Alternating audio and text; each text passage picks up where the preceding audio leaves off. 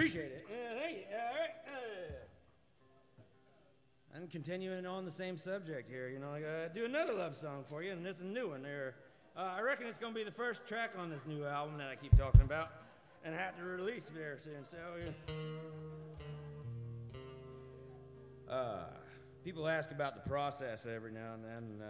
This one came out funny because it was a riff that Kevin had, and he was like, "Hey, you got any idea of what to do with this one?" And I was like, "Well, I don't know. Let me figure out what to do." You know, like up and behind it, because it was, it was a very specific melody line, and we let that sit for a couple of months, and then we were driving home from D.C., I think. Yeah, we were in Front Royal, Virginia, and about like 2 o'clock in the morning, driving through and avoiding the police, and like looking for. We ended up in a really strange motel, but it looked like it was like a dormitory that they had converted over, and the bathroom was down the hall and to the left. It was an odd evening.